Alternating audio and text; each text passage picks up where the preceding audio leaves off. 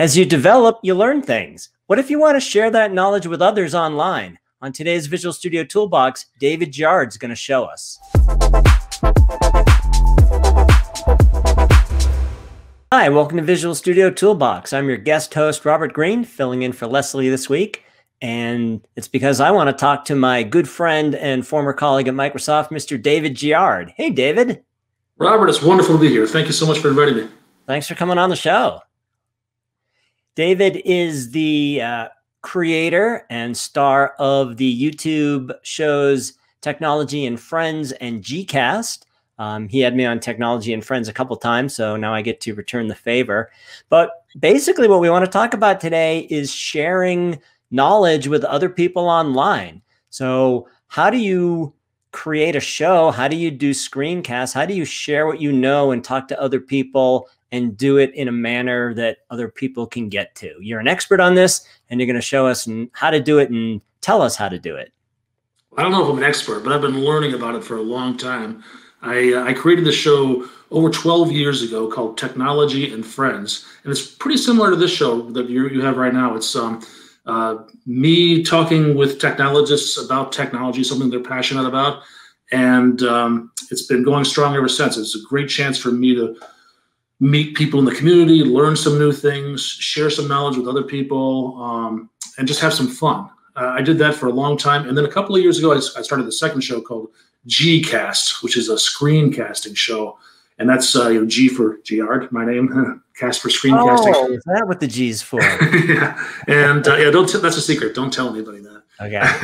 And then, and that's just me showing really short, maybe 10-minute videos of how to create a storage account in Azure, or I'm doing a series on Azure Media Services right now. Things like that. Just simple little nuggets of information that are very visual, and you can show how to do them. And that's usually I'm learning them as I'm teaching them. I learn them on Tuesday and teach them on Wednesday. And so that's what I'm all about. I've been passionate about learning since I was a little kid, and about sharing that knowledge for decades now. I mean, I was a Microsoft MVP largely because, not because I was the smartest guy in the room, but because whatever knowledge I did have, I was happy to share with others. I was excited to share with others. So this is just an extension of that. So Technology and Friends is a video interview show, and GCast is screencasts, right? So let's take them in that order. Sure. Give us a quick look at Technology and Friends, and then tell us how you do it. Yeah, well, you can just go to technologyandfriends.com, and that'll take you. It's a YouTube channel. It's actually, and originally I was going to conferences and user groups and using this audio and visual equipment. I have my nice camera here, and the Zoom recorder and a couple of microphones. And I would sit down with people and actually interview them face to face. And I swore up and down that's what I would do every single time, is only do it in person, never do it virtually, until that changed 2020 came along. And I decided to try to make a choice, either drop the show or convert it to online. So I'm doing closer to what you're doing right now. So what are you using? Zoom, Teams, Skype? So right now I'm using, usually I use Zoom because it's accessible to me. I'm sorry, I use Teams if I'm hosting it. I don't have a Zoom account, but if they have a Zoom account, then I'll use that. I'll use whatever people are comfortable with. Okay. Just anything to collaborate that can record information. And that works out pretty well. Then you just record the show and upload it? And then what I do is I don't just record it. I do some editing. I have I use some software that's from Adobe. Yeah, Adobe has a product called Premiere Elements. They have a product called Premiere, which is professional software. It costs thousands of dollars. But they have a consumer version, which is more affordable to me. And I use that. I edit it. I make sure that if there's any awkward moments where we ask a question twice, I might do that. Edit that out. I put an intro. I've got some music, some Creative Commons music that I found, and some animations at the beginning and the credits at the end, things like that. And then I have a post-credit scene. Just this is the idea that Marvel comic movies stole from me, is that credits roll, and then afterwards the guest says something, anything they want to say, as long as it includes the word technology and the word friends. Right. And that's my trick to get people to watch to the end of the show. Yeah. And so that's so I have to edit that as well, put it after the credits. And so I do a little bit of editing, probably spend an hour or two for each show, just getting the thing presentable. And then I upload it. I have a YouTube channel, which is pretty easy to create. Just sign into YouTube and click the upload button. Why don't you show us YouTube and show us the show, and then give us a very quick run through of how you would upload this stuff. Well, absolutely. Now I've got a channel right here. This is Technology and Friends. There it is. Yep, there it is. I'm on what is it, episode number 645. So lots of things here. And then if you were just to go log in, I think you need a Google account, a Google email account to do this. But I already have one, and I'm logged in. But if you do this, you'd see a blank screen because you wouldn't have any videos yet. And this button right here, Create, Upload Video. And from there, either drag from your Windows Explorer or just click on this to select files and grab a video. This is just a random video. And the dialog pops up, or you can give it a title and you can give it a description. Lorem, whatever.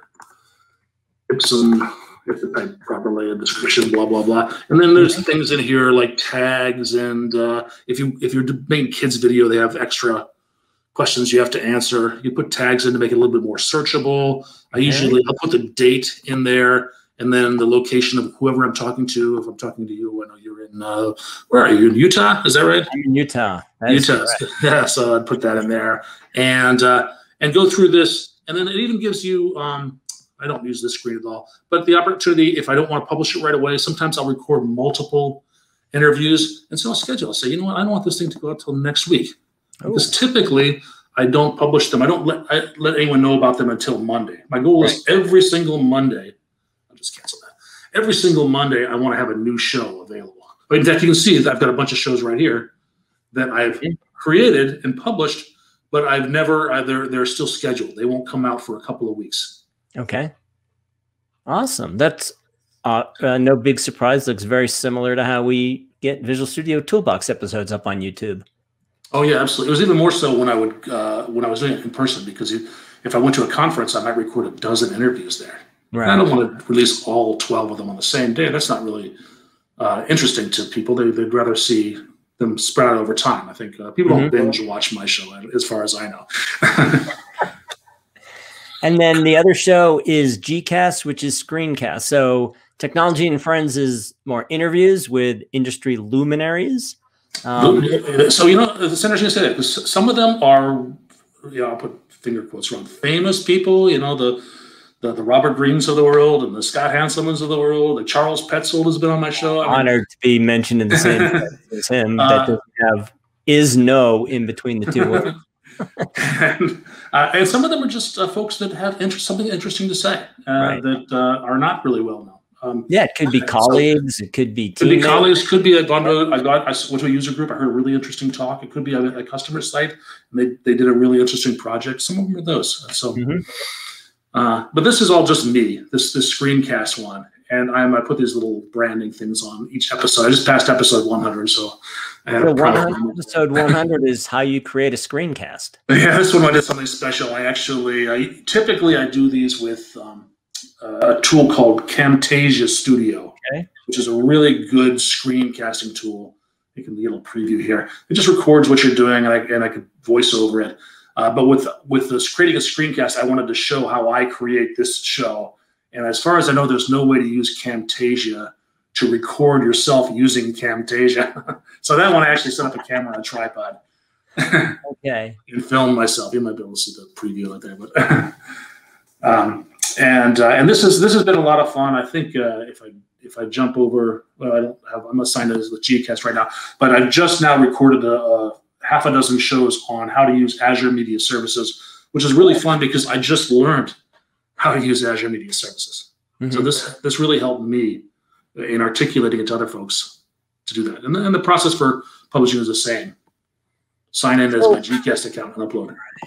So how long does it take you to prepare and create a 15-minute screencast, let's say? Oh, well, if it's something that I haven't done before, then it might take me weeks to learn it. I mean, that's really probably the biggest bottleneck right there, is understanding what I'm going to do. If it's something now I'm comfortable with, then I probably run through it a couple of times to get comfortable with it. And then just usually I'll record it either straight through, or I may record it in segments if it's something that you have to wait for. You know, like if in Azure, a lot of times you say, create this resource, Right. and there's a 5-minute delay, and then I'll stop recording and come back and have some visual and audible indicator to say, right, we just 5 minutes just passed, but I'm back through the magic of time travel. And do you wind up doing a lot of editing on these? These ones, same thing. Yeah, I go through, I have an intro and an outro. I don't have a post-credit scene on this one, but I found some Creative Commons music that I add to it. There's a little animation at the beginning. I'm just having fun with it.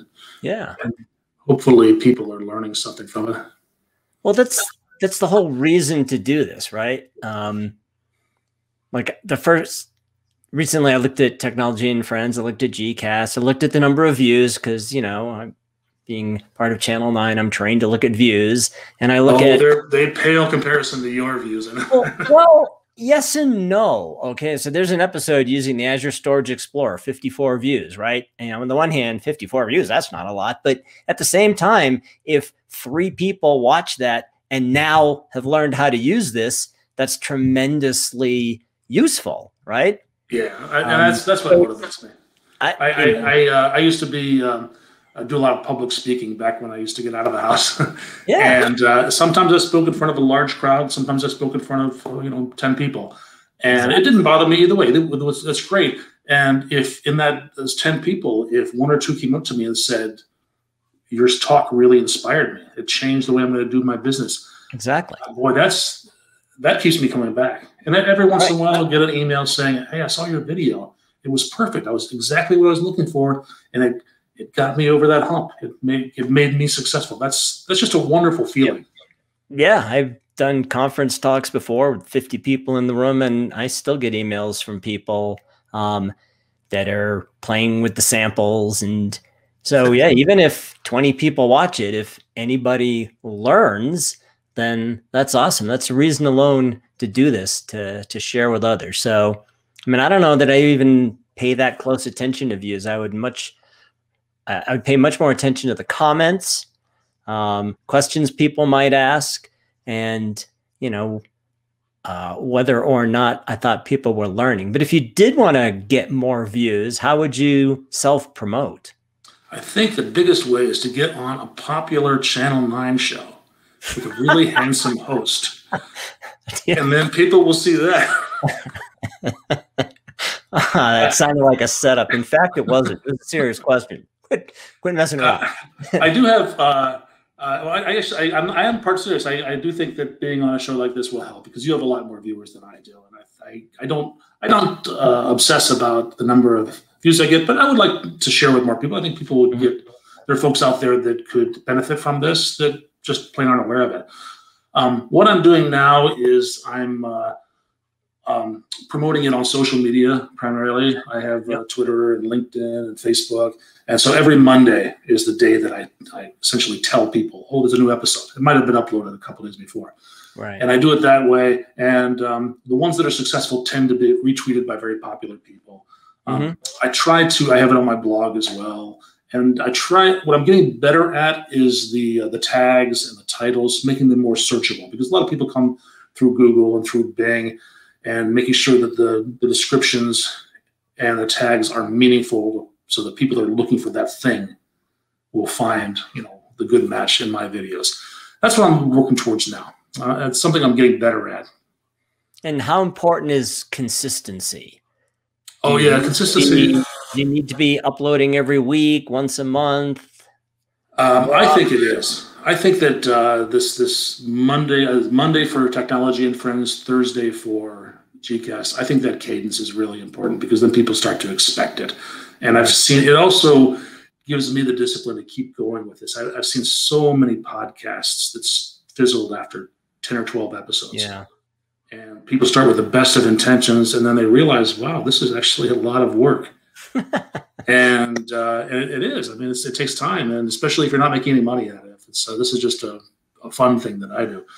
And even if you are trying to make money at it, it's probably even more frustrating because most podcasters do not make a lot of money. Yeah, I would think that just the ability to share stuff with others and do it often enough that people are coming back and telling other people, get some organic growth from it.